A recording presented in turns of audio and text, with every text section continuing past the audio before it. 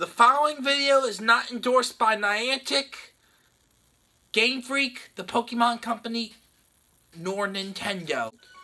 Hi everyone, Lewis here, and I thought I'd bring you some recent news relating to Pokemon GO. In the last video, I forgot to mention that Shiny Magnemite is now available to catch in Pokemon GO.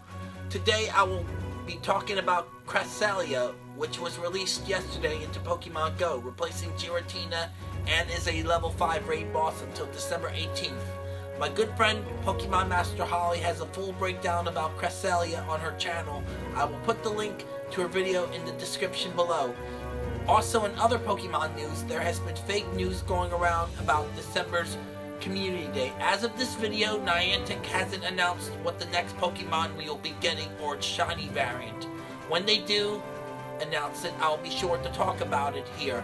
One more thing, I'm close to wrapping up production of my upcoming Pokemon GO play video, which is called Community Day and Random Fun, which will feature my friend Jessica and my cousin Tori.